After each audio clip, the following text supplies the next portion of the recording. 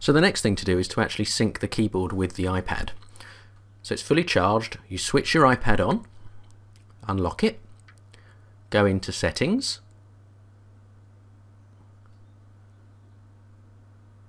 click on Bluetooth, switch the Bluetooth on and it will look for the device. Now you have to switch the keyboard on, and you have to actually press the Bluetooth button in order to start syncing.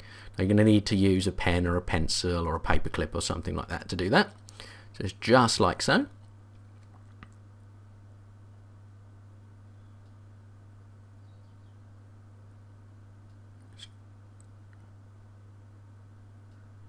We'll try that again because I hadn't pressed it correctly at the time.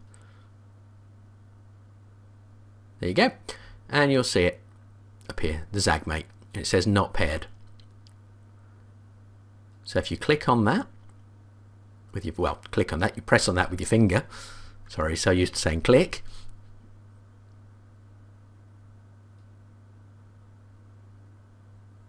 It'll give you a code to type in on the keyboard, so you just type it and then press enter when you're ready.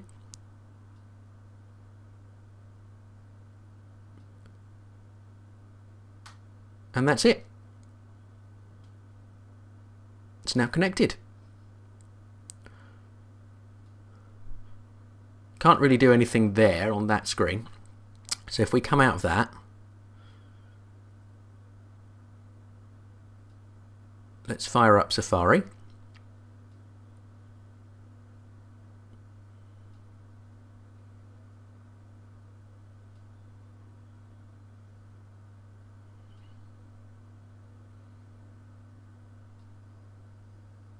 So now what we can do is we can select the URL and we can type something in.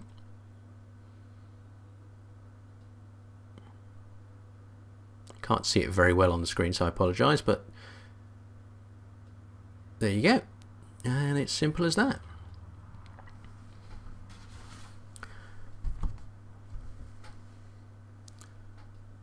And there you are, it's working fine.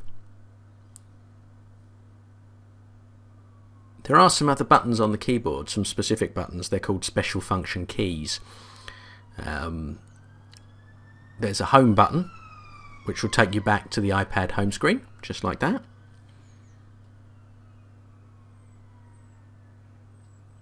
There's a search button, which will bring up the search, and you can just type something in there.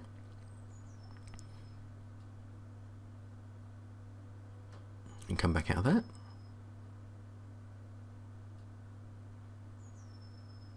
There are other buttons that are functional dependent on what you've actually got on your iPad. You can actually blacken the screen and make it come back on again if you wish.